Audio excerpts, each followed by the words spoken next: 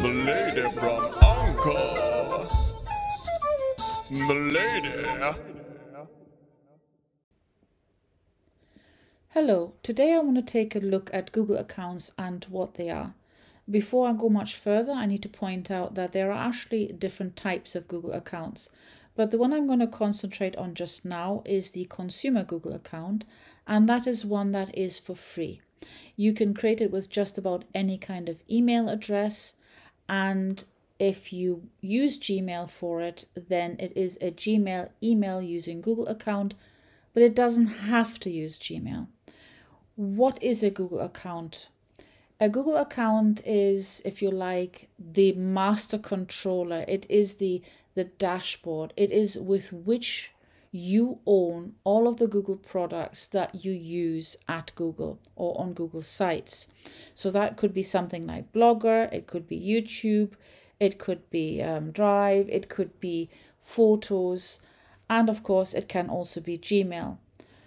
So why do you need to have a Google account? Well, you don't really need a Google account until you want to use Google products in such a way that you have storage.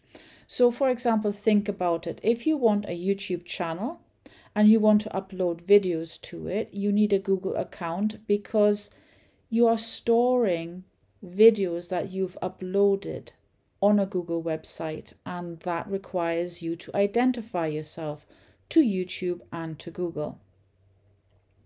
Similarly, if you want to use a Gmail email, then you need to have a Google account because Gmail is Google's email service and you need somewhere to store your emails. Same goes for Blogger and so on.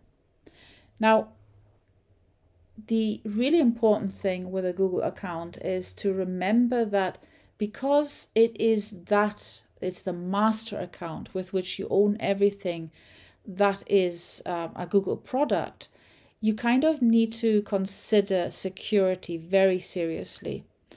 That means that you have two-step verification enabled, and I know it's not something that everybody wants to think about, but I cannot stress how important it is that you think of your Google account in much the same way you would anything that you attach any value to. So if you, for example, have very important emails inside your Gmail's inbox, or you have very important videos uploaded to YouTube, or for example, you have photos which you're storing in Google Photos, then you need to make sure that you secure your Google account.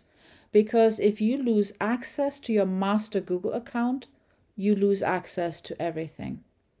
Now I'm just going to quickly touch on the other kind of account that there is at Google, and that is sort of the Google Workspace area, and that is a service that you pay for. So it's not free. You have a Google Workspace subscription, and you can pay to host your domain, etc. on this. And then you have more sort of professional, should we say, access to some services at Google, some Google products which are suitable for business. There is Google Workspace for education, there's Google Enterprise, non-profit, for charity, etc. But the important thing to remember here is that Google accounts, whatever kind they are important and should be secured.